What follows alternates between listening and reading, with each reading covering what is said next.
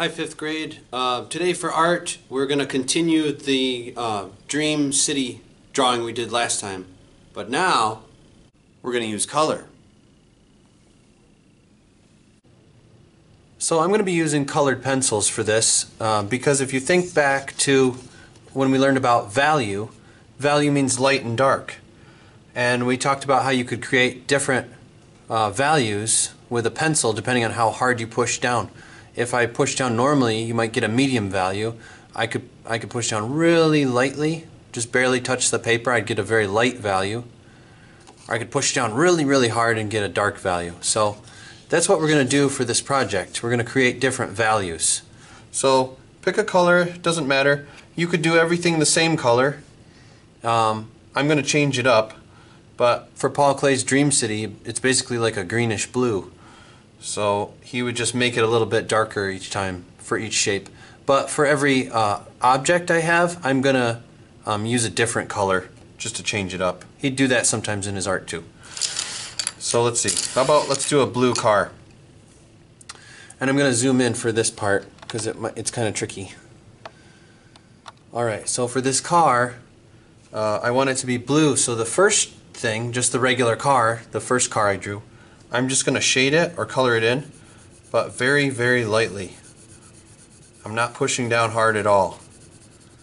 And I'm going to make the wheels the same color. This is abstract art. You're not trying to make it look like a real car.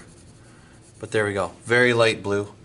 For the next one, I'm going to do the same thing, but I'm going to push down a little bit harder.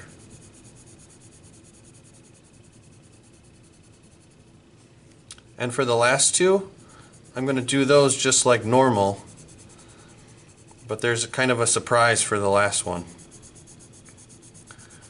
So the last two are the same, except that I'm going to take black and very lightly go over this blue.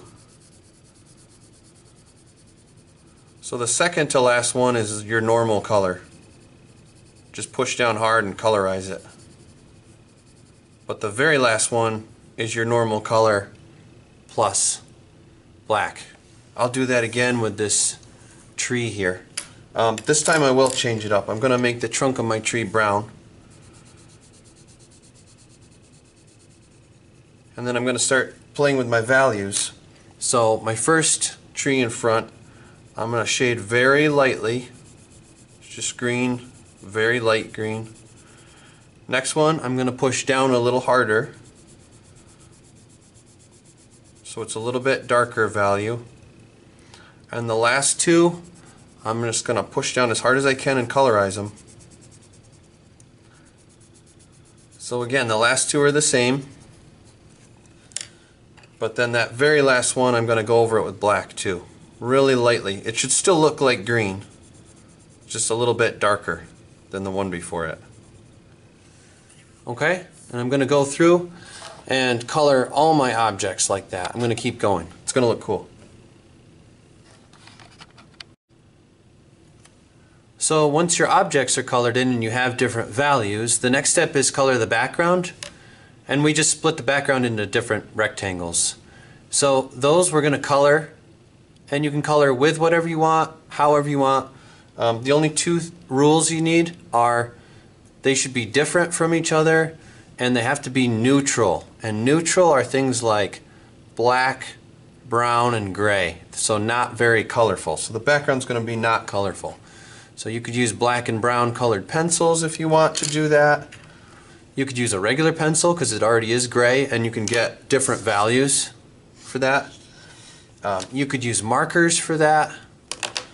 You could use a Sharpie, or you could use crayons. So it's up to you. You could even use paint if you have it. So we're just going to color the background and make it so it's neutral. Let's do it.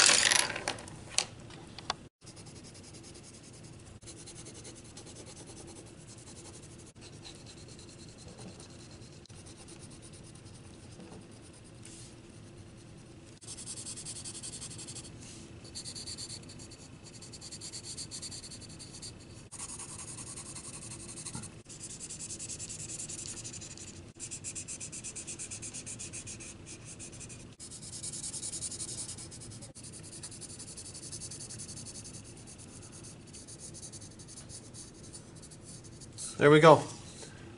Paul Klee Dream City style picture. So colorful value scales for your whatever your objects are, and neutral colors for the rectangles in the background. Work hard, have fun.